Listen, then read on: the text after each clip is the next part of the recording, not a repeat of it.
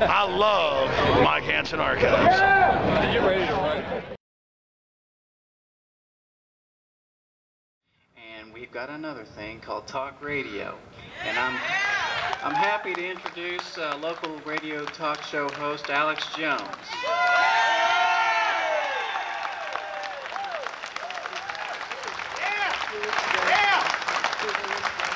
I want to thank everybody here who is in defiance of tyranny. And everything these people have said is absolutely true. Make no mistake, the enemy is on the march. They want you disarmed, just like Adolf Hitler, just like Joseph Stalin, just like all the rest of thugs, from Mao to Pol Pot, to our enemy 90 miles off our coast in Cuba. You don't hear the mainstream media talk about the hundreds of thousands of people that Fidel has tortured. And I support our local law enforcement. They are the Achilles heel of big government. That's why I'm saying to our law enforcement here today, we count on you to follow that oath, to protect and defend the Constitution of the state of Texas and of the United States of America that our forefathers fought the British to uphold. Tyrants know that serfs are disarmed, whether it was feudal Europe or feudal Japan. And I heard that judge earlier. What a wonderful speech he gave. He's absolutely right. This is what the French call force majeure, the most powerful force. It's about power.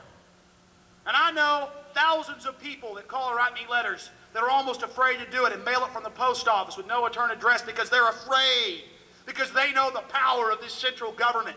They know the sociopaths that are being hired in the FBI and the big agencies, people like Lon Horiuchi, and the good people like Frederick Whitehurst are leaving, former FBI crime lab head. Now, if we go back in history, there's been a lot of talk about history, and it does prove what's happening today. I'm not worried about the people here today wearing sidearms. I love it. It's good. Makes me feel happy. Makes me not worry about my 11-year-old little sister. Makes me not worry about my mother and my grandparents. You know, my family's been in Texas since 1829 on my father's side, and 1845 on my mother's side as German immigrants in this area. And let me tell you, there's old gun lockers at my father's home, part of the house that didn't burn down, turn of the century, is about 150 years old. I'm serious. Very, very old. And there are old gun lockers in there. There are old shotguns that are 160, 170 years old. There's new guns, you name it. Why, my HK-91s are stored there. And nobody in my family has ever gone to prison for murder or assault. And we all know how to use firearms. We all know how to shoot a ragged hole at 200 yards. And we're not backing down, Bill Clinton. You can go to Russia during the 60s. You can train and learn from your good buddies over in Europe how to take this nation over. And I say to you, we refuse to submit. And every person out there, you have the power to lead.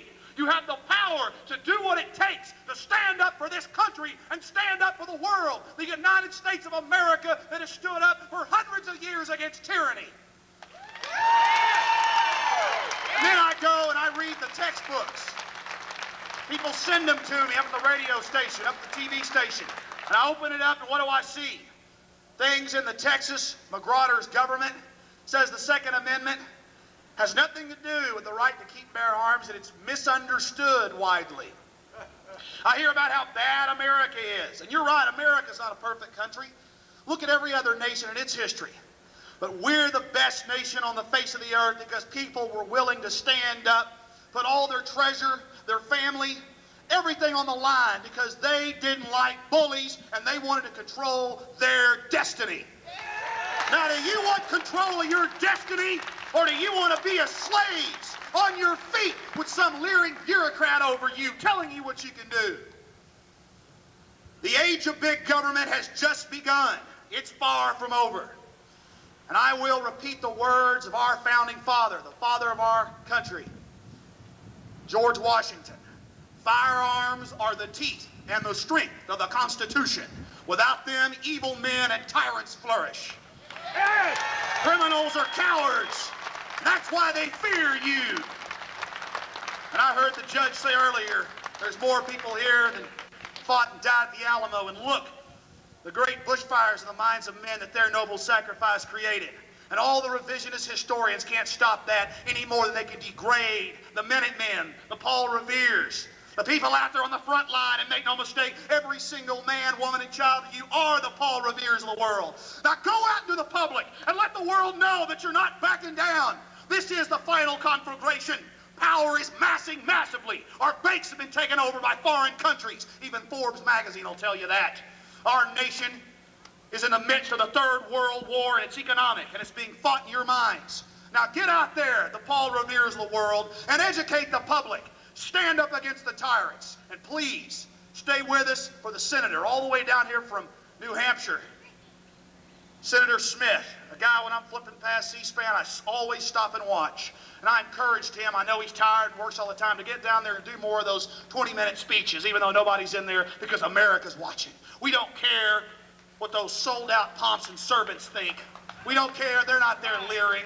We want that sacred house to be filled with good people like the senator from New Hampshire. And their license plate reads, "Live free or die." I'll take the words of Patrick Henry as I close. And I'll close on this. I know not what course you will take, but as for me, give me liberty or give me death. Thank you.